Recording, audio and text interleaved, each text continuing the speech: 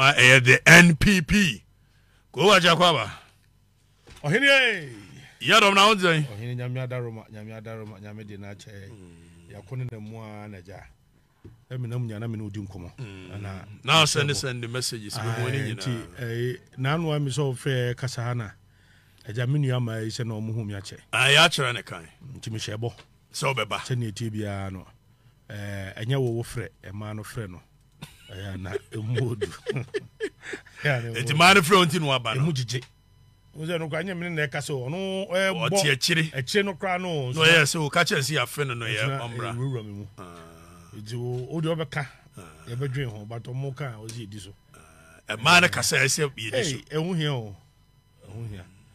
hia se efie bia mu efi papa bia mu no ba na ye hene ho dokore eti sa pepe wona mu awoye campaign e ko say ohene ma men kan hye nyame ni munyam se nyame atonsupa agu ya campaign so nyame atonsupa agu mu campaign so me de mani age se ne Ghana fo si aso ya mamu a ye pese sa to aso no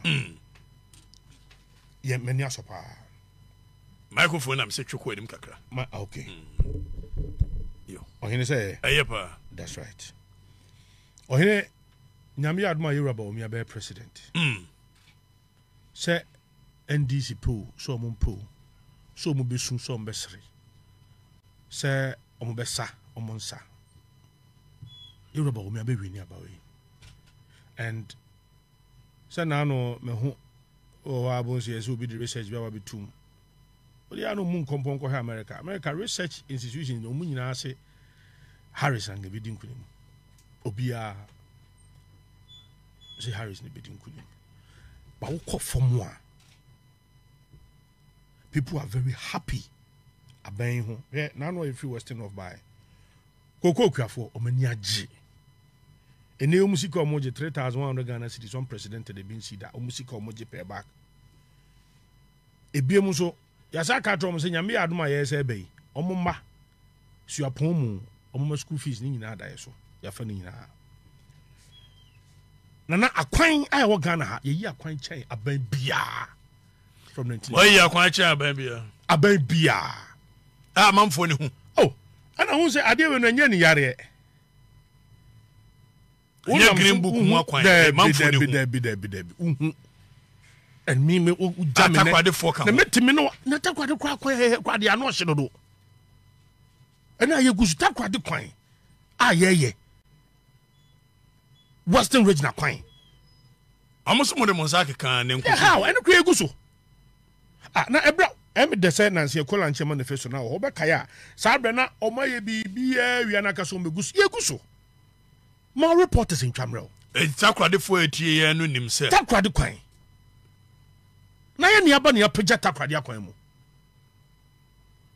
adeni sabraso hu takwa kwan pa hu that one I can attest to it horrible and I know I call takwa I mean kwan no there if we from aguna kwanta ebe sitakwade so no contractor wo so na no yes contractor na je o mu tutu o mu niam akọ ko hefa video bi na security video dia he atoda na bi ebuso mu bi na say me hu say NDC for started the fake videos any old videos ni bi wo krampa infiga na ha na say obehwa me hu say na wo champion galamsey fight pa but na NDC for call for ensuo bi no bi akwa ni ga na akwa de abefra eti akwan gie e bin see that 12,000 plus kilometers na dia kan e bin see that ekufa do aban aye too much yeah Friday and I'm no na poko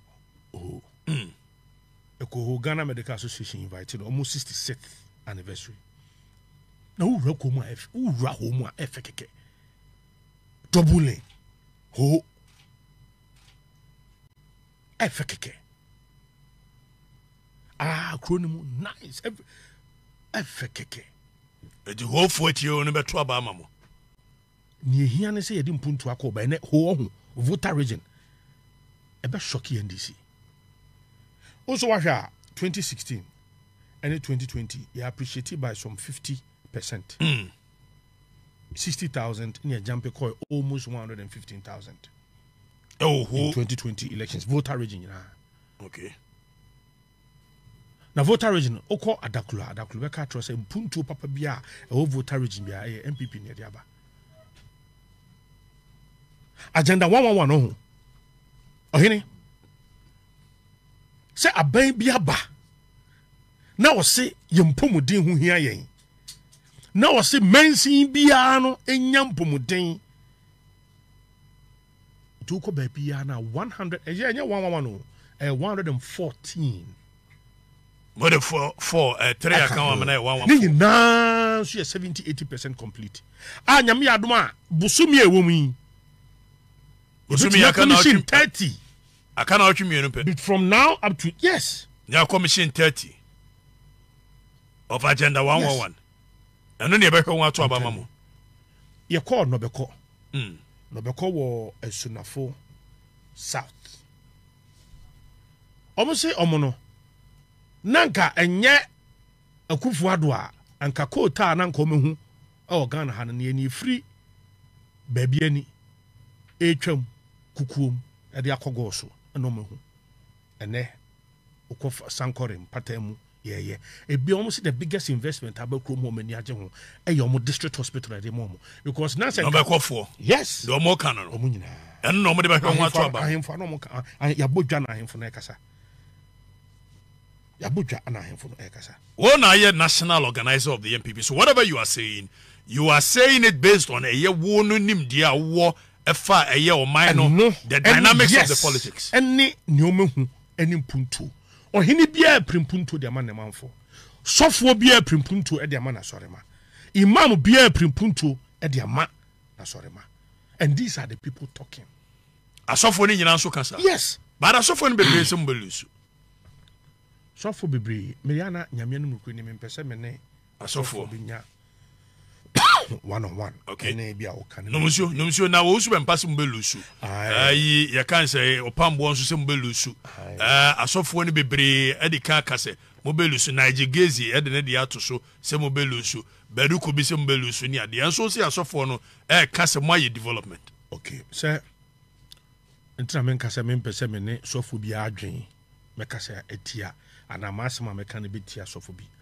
But me de mako a form akọ constituencies tie bia na wo asore dem ne ehunu no it's okay but I'm reporting from the grounds mo hene ko Kintampo from Kintampo to Prime utwa mu abiase sa kwan no me pen national youth organizer na mkofa so it took me 4 hours and no go take you say 2 hours in fact ye ko ekwa na afi na omagusu awi omba begumi ko na nsi omo de omakaso tum ye ne vice presidential candidate na poko ye no sa bre na omawie bibia omo twen se omagusu tum it took us 2 hours 2 hours and they make us say yeguso but John Domani mama ya kwan yi bi ana still wo mo hwe so edi 2 no ana ma ye wura sante ne ka kire ne se wo ye de komuni ani bre ane 2 ye jomama ban ne ngoka nche kufu ado se no nso wono nso ba na komuni ani bra ye de betu no what about the difference ka kire me and ne se nanka wo ba ko school e wo NDC apen so a wo ba ko school foforo na men cha de free citizens ntimi me ba wo Prempeh college ba se ne na wo ba ko school foforo e wo NDC wo ba wie Prempeh college wo ba twisi mu achi yes wo ya kola Tazo, I want your Prempeh. Oh, I can understand. You say it with pride. So, house I'm going no Ramsey house. I mean, Hosena means Ramsey. One go school, Papa. It's okay. Prempeh college Obwa. When you be can you need. It's really quiet. Don't worry. Oh, that be Obwa. What's Obwa? Oh, that be no question, Papa. No, any. Somebody now, if you want. Oh, Buchedie. We go back to Buchedie. And what do you see? What do you tell? Mashada. Sure. And they and then Kawabeko school Kabitu not less than 15,000 Ghana cedis. And this is what the Kufad save you be. And not in a John for man, Omani Abrino, La Pass and Anwa, a befa say, Omani Gia Gin and say, yes, a woman you are a woman no credit if you are singing Nano. esika ekofom but adia na nado danko akufado ayama ye free SHS enke de ma be ko school adwuma ye nke ma na de be hwe mo nam kame 15,000 ene na nado say admission fee free, books free, textbooks free, ubedidi anopa ewia enwumre na nke de be below 15 Ghana cedis a day free, ubedan kanem free, ensu a obe school free, PE kits free, and toma odifra free. Where any difference no? The company and the brand no, you better 15,000 na and can nipa no e de be hwe ne ba no. Na niaje. It the last time any youth wing no ko fa send makola no near de no. Anyumo moto ano no. O mani jaje ano no. Enti no enka enibre ne komu bia anka nipa ne beto abeti anka free SHS ni ho no. Wa pepa ne ni so. Na no fi just mama o to ko bi ni amane ne keke o se ka the last month fa hin ne ko school because ni kunu wuye na afi na akra yi o bobo an ho a obekọ sika ni fie bibia ni ho na do bai e na akra na wie a wo Kumasi Technical University ya the free SHS bai almost $1 no so ahwe mu asika every currency in the world asafa some form of shock. Every currency. Dollar ni show musika. Every omuntu abentia. Oyene say uyo obi a wodidwa. Na se na okofa container before COVID abren so before Russia Ukraine war. Na wutia be $1,002. Of course for $1,004. And they wutia $14,000. Enye Ghana na shisha for container. For container. Free charges. Yes. Enye yei. Hwe senkenye na nado yeraba omia na woso ananka Mahama na woso ananka yewu kiase ahye any what could have been but what is it now is what say yewu nyina so because e bra na Russia Ukraine war mai e bra na COVID ma o se ya wi na mama na kadompe sa statement what be da afri akufado say you see ade matumi say o yi erade yesika sem nya na say yo debi what be da but yewu Mahama time he threw his hands in the air. Well, so no. We also our resources have been stripped to the bone.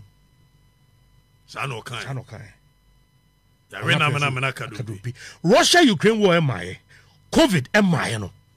Or say onyim konya eno ma mabuna djuma.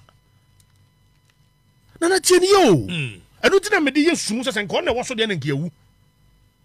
Ghana si kasam no ya from Krampa enye hwe kwa na wiase bibia am be shock ye no o si onu onyin konya no mabunu adwuma ahora ni minister be ka se edwuma eni ho nyina na mabunu na so ye lazy senka wakon wiram ena wakotwa nsensan ena ade abegu kwa ho a Rashid Pepu ne kan bitumre ne ma chesi wo o si yenkon wiram yenkotwa nsensan yemfa begu ho na obi twema obetimi atode akwakoma ne mponche sa wode kakran so ho asesabo kakran sa no ahipi obi twemu a contractor betimi abefa no de akwakosi ne dan. Can you imagine? Ghana ya tin something. Me say Russia Ukraine war MI COVID MI mama catch say be prepared to pay more for stable electricity. What they have to do so for 4 to 5 years. Yakokaya o si no o pese woni je nyinam kane ho dia ene aboabo so ni tua bi kakon number is ejanda me anga se menua na po si etua mo ananya. Oh look ye the baff baba what about from time look so we the rate at which you increase now the rate at which NDC increase ya NDC dey about 4 folds than yen even when we have suffered a lot of financial difficulties and here nana on all fronts. We now send Kamihun send Kaban crowd or send Kabo from cries and continue. But on all fronts, compare education. We have done far better than the NDC. In fact, we have done far better than any government since the inception of the 1992 Constitution. The records are there. Including Kufuor's government. Oh yes. NPP Nana yade. Because Yura Kufuor no de capitation by. No di metro mass by and ye ba and ye pajamu and ye see free SHS baby. Let the records show that you are not comparing the Kufuor's government to Kufuor's government. No, I am comparing. So you are saying MPP to NDC. MPP. So MPP has done because better. Because now an NDC don't meet me. Now any MPP happens what? NHI. You are Kufuor the buy. Then no the buy nothing. And then now the danko Kufuor do see free SHS aba. MPP buy. That is it. It will share your Monday boy, your boy under MPP 1. And then your boy under MPP 2. Health. The NHI buy no na so buy no so at the fufro. At the for the buy and say 114 hospitals at the same time, 70% complete. Apart from that, no nana, you were 40 a year. You were 40 hospitals a year. No way. Oh, I can't tomorrow ko we call ABC F. Kobogo so.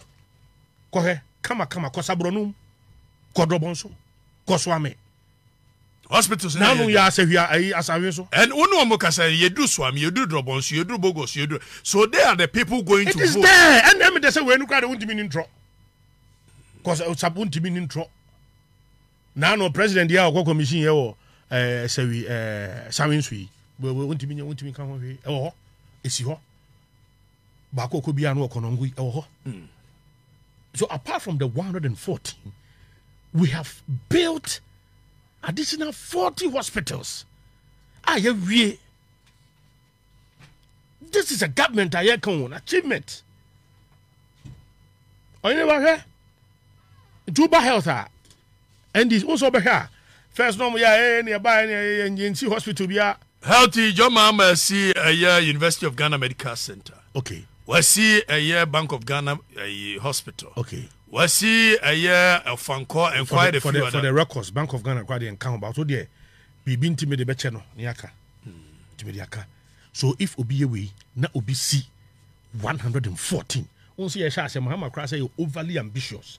Those were the words we use here. Overly ambitious. Or share ya no call round no. Ah hu ye no. Da okoye asen breku. Asen breku de na wo kwa ho pe. To hwe no hu ada esi ho sei no e no ba ya o pagya o ka se eh ene o ba beto to ni nyina so hu na ne yam hye no hu se eh sem gofo atimi aye everywhere na no ye twa nso afram u twa nso afram na afram please o try tiase e wo kwan ho pe ntwe no behu om betimi afro aka kire tiase bi wo honom kama ye duru ho anim ho anso na drip machines no e twa kwan no so neat ne ko don kokuru. If you we ni babesa call mame crop ahemfo nya no mo dase cause my your makwan mo ya kwan e ma agenda 111 bi sa wo triponi I am for all this the biggest investment from the triponi ye triponi ni agenda 111 obi sebe wo ka obi kra na ade so kokoro kesim oni anche wale ana oni kire yendi. And then, when your hospital, they don't have to travel far. Yes. Henry Nana Anameneno Etchitrim Common, where a national organizer at the the NPP in Wasa year, a year lawyer Nimapa. Nah. Henry Nana in fact, we are having general conversation on what the grounds look like. Because I'm a deciding factor. Because Ashanti region, it's a deciding factor. Now, Femi, we are made another party now. Wash so as a national organizer. What is the strength of the party? It is